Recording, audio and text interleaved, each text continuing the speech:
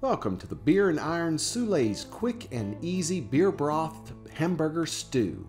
Go ahead and get your 5-quart Dutch oven out. This is my Lodge 5-quart from the 1930s. Look at that, beautiful. You could use a 10-inch camp Dutch oven if you wanted to.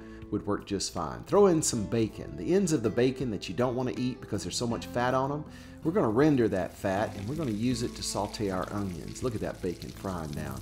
A lot of flavor in bacon. And we're going to leave that bacon in the stew. We're not going to pull it out. There we go. Throw in about a cup of onions, but have your garlic minced up and in that as well. Beautiful. Now we're going to add our ground beef, and we're going to cook this ground beef till it's almost done. Nice. And then we're going to add in some bell pepper for some color. I do love some bell pepper in my stew. We're going to throw in some carrots, quartered and sliced.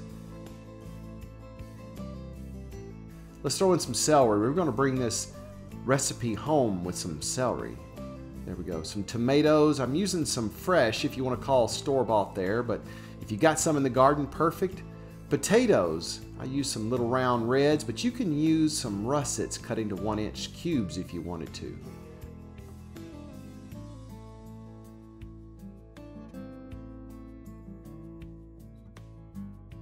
Add some salt, about a teaspoon of salt. Add some pepper, about a teaspoon of pepper, and some Italian seasoning, about a teaspoon of Italian seasoning. There we go. Mix it all about. Beautiful.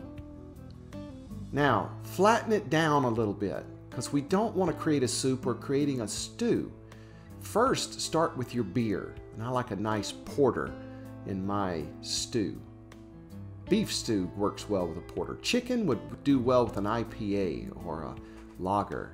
Look at that, beautiful. We want to put our beer in first so we don't put too much broth. We're going to add our broth next. Start with a cup, and a cup should do just fine. You may end up needing a little bit more, but that's okay too. Cover it. We want to let it simmer for about 5 minutes or so. Now we want to come back to it, because we're going to check for some saltiness. We want to make sure that our stew is salted perfectly. Get a little bit of the broth and give it a sample. Nice. If it's not salty enough, add a little bit of salt. And I'm just going to eyeball it here. About a half a teaspoon did the trick. You can check for saltiness a little bit later if you're not fully sure. Cover it up, and we're going to let it simmer for a while. There we go. Get it good and hot. Medium heat works perfect with this. Look at this. Oh my gracious. Turn that pot lid sideways to catch all that condensation. And then we're going to take a potato.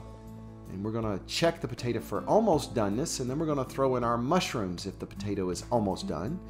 Throw in some frozen green beans or fresh, but fresh throw them in first because they're a little bit tougher. Same way with corn, about a half cup to a cup of corn.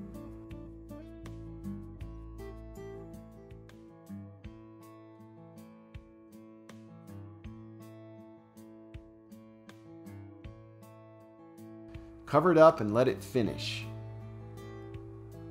The best way to tell whether this recipe is done is to grab a potato. If that potato is done, then the stew is done.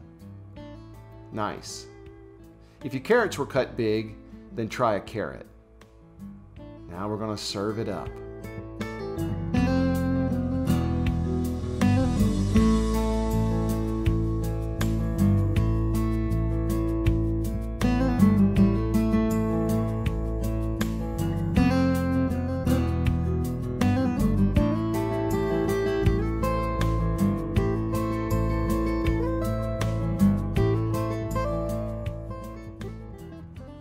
Top it off with some cheese and some parsley to bring it home. Do love the way food looks. If it looks good and it tastes good, things are good. Thank you for watching. I hope you enjoyed this recipe.